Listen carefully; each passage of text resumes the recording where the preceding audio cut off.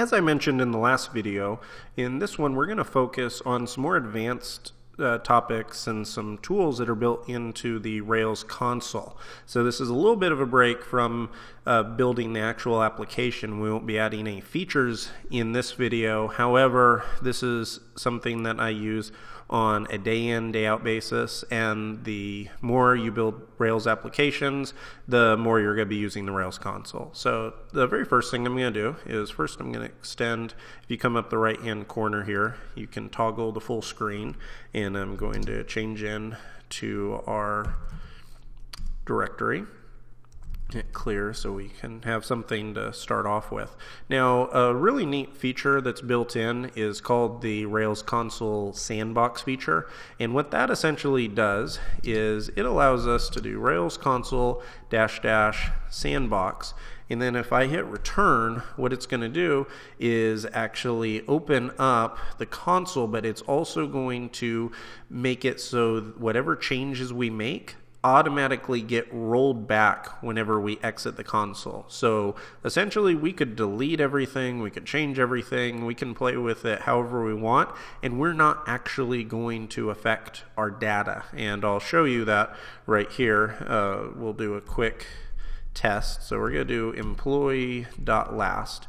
And the very last employee that we have in the database is Christine. And so we're going to do a few things that are going to change that. And you can see Christine here has a phone number, job title salesperson, and some different features like that. We'll be changing some things, and I'll show you how you can update credentials straight here from the console. But then when you're in the sandbox mode, which is what I use a lot for development, you can automatically roll back. And so when we get out of the console, any changes we make will not be saved. So if you're trying to make some big changes for the app itself, this isn't a good thing to do. This is more of just trying to learn about your data. I do this a lot to test relationships, test updates to different parameters, especially if I'm doing any debugging, anything like that. It works fantastic for it. So one of the first things I'm going to show you is what's called the last expression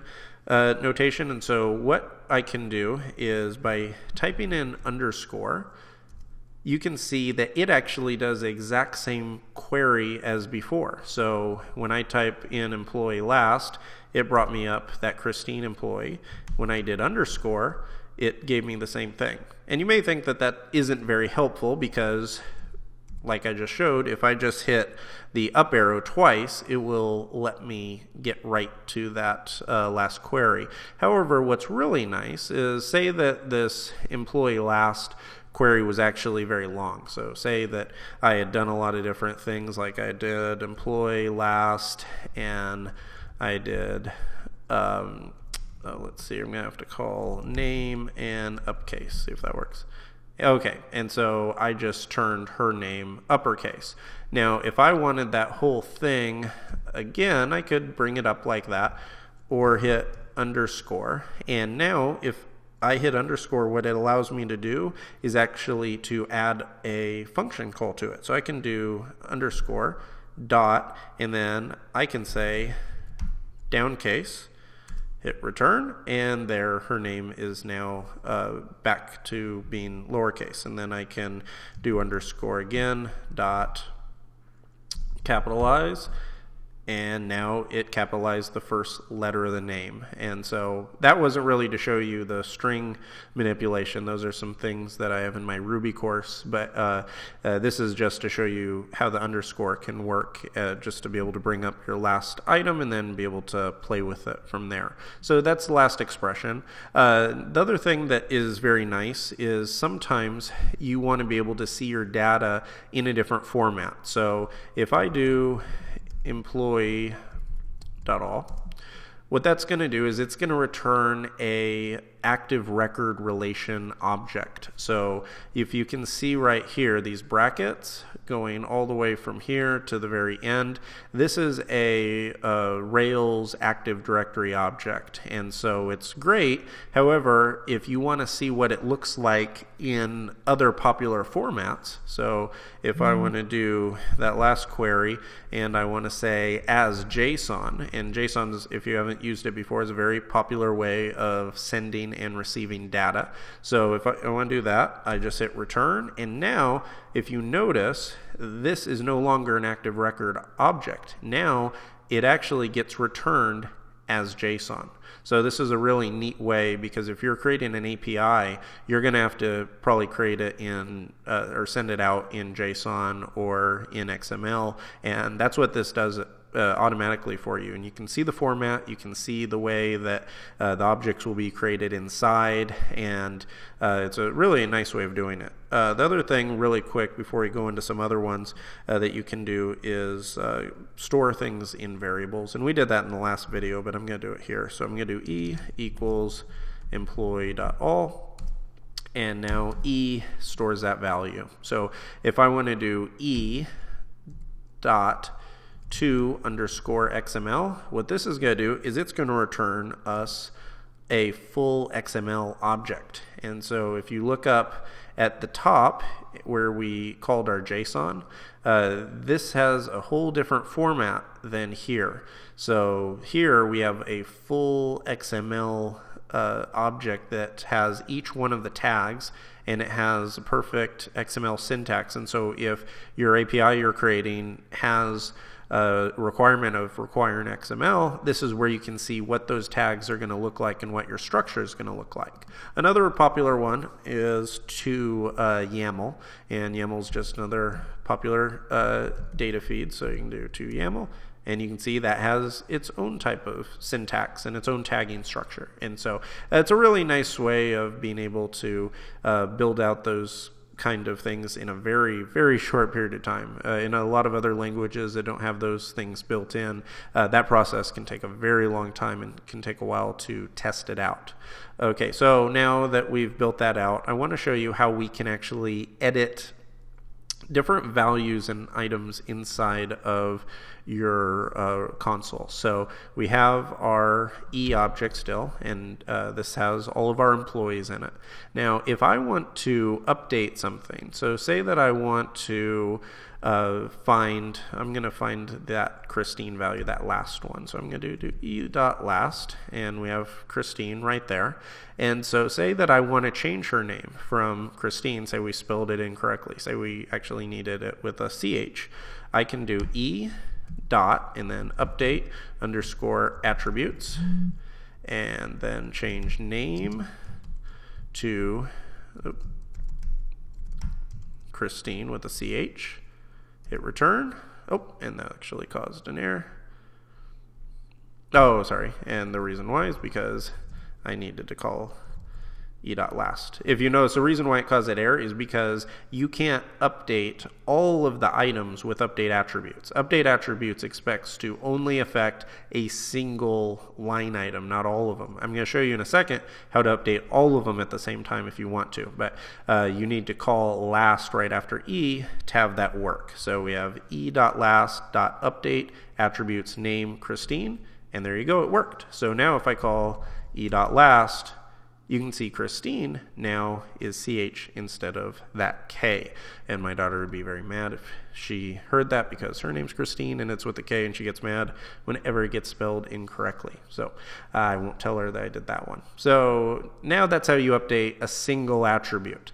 But if you wanted to update all of the attributes, Rails has a really nice way of doing that. So what I'd like to do is look at our employee list again, and you can see that we have sales people, we have managers, and we have a little bit more data about them. Now this is next thing I'm going to do may sound a little weird because you wouldn't do this part in real life, but say that all of the salespeople actually worked out of the same office. So right here you can see that we have a salesperson, Jordan, and has a phone number of this. And we have another salesperson, Christine, the last one, which has a phone number of here. But say that we wanted them not to have distinct phone numbers, but we wanted them to all have the same one. I'm not sure if you'd ever need that, but there are times where you do want to update all of the attributes of specific line items. So you don't want to have to go one at a time, but you'd like to affect all of them. And in order to change all of them, it's pretty easy. We're just going to call our variable. So we're going to do e dot, and then we're going to say where job type, because we're wanting to change the salespeople. So we're going to do job type, put it in a string, because salesperson is a string. So job type salesperson, and then update all.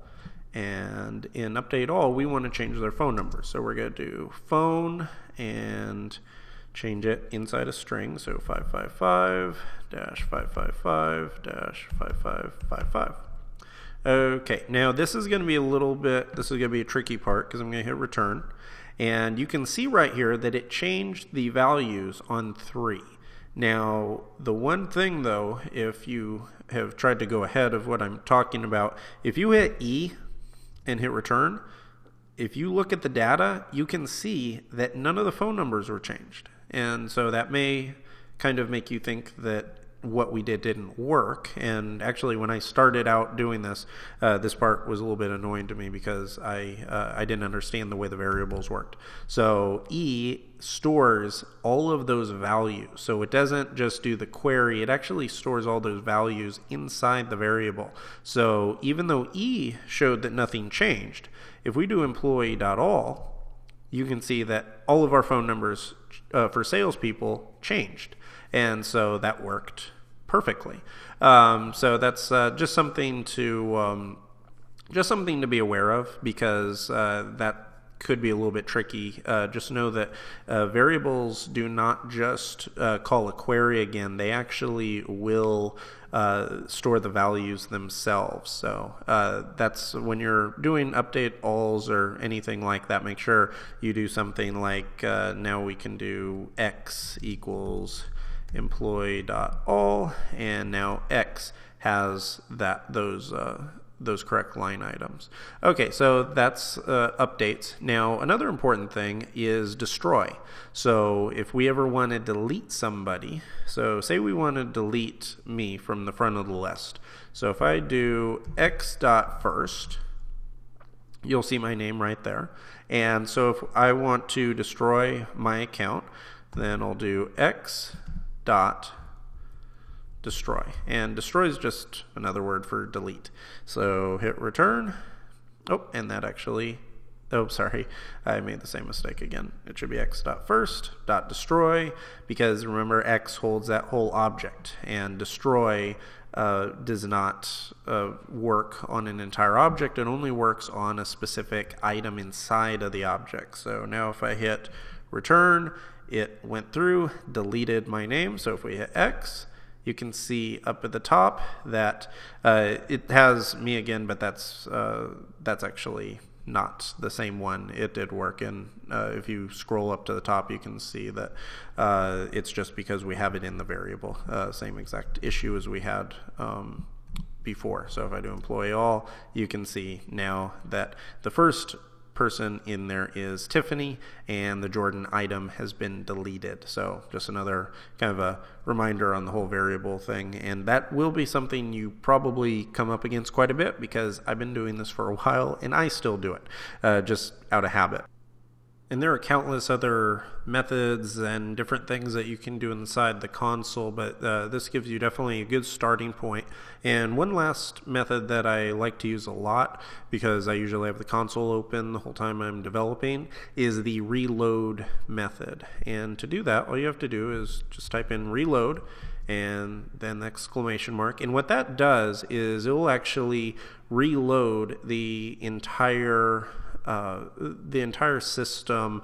If say that you updated any of your models or any of your schema files, anything like that, it'll update all of those right here. And we don't have to do it right now because we haven't made any of those changes, so there's no point to it. But if you do have the console open and you're doing a lot of testing with that console, and you go and make some changes, say to a relation in the model, instead of having to restart the whole console, if you just do reload with the pound sign, then or the exclamation mark, that will do the exact same thing as getting out and getting back into it. So I'll delete that, and then you can see by hitting Control D, it's going to get us out of the console. And one thing you may notice there, it says rollback transaction, and what that means is that it just rolled back all of the changes we did so that we didn't damage anything in the app itself. So now if we go back and do Rails console, and we don't even need it in sandbox mode, but just regular Rails console, open that up. And now if we do employee last, remember we changed Christine's name. If you do that, you can see it's reverted it back, and so we have all of our same data, just like, and it also works for deletes. So if I do employee.all, you can see that my name is back there right at the top, and so that's all working properly. So that's some more advanced tips on how you can use the console as you build out the applications. Please feel free to let me know if you have any questions whatsoever.